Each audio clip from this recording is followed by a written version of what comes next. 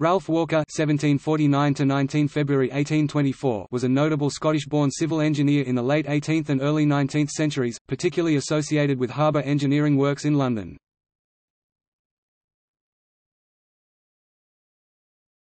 Topic: Early life.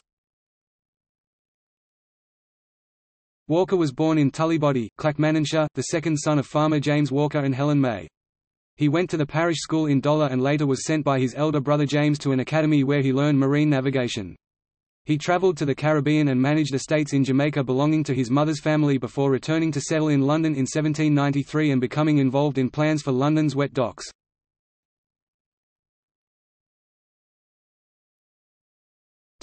Civil engineer.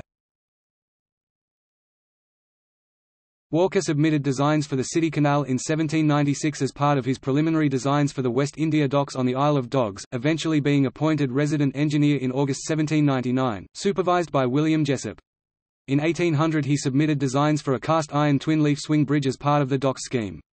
During this period, he worked with his nephew James Walker who stayed with him in Blackwall, London in the summer of 1880 and, after impressing with his abilities during discussions of the project, was articled to his uncle.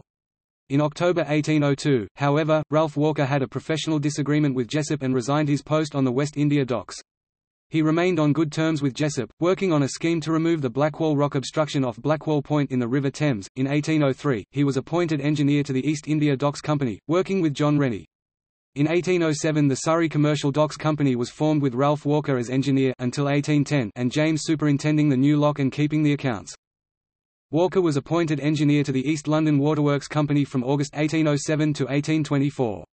He designed and supervised the construction of the original Old Ford Works along with two low-level reservoirs and an upper distribution reservoir.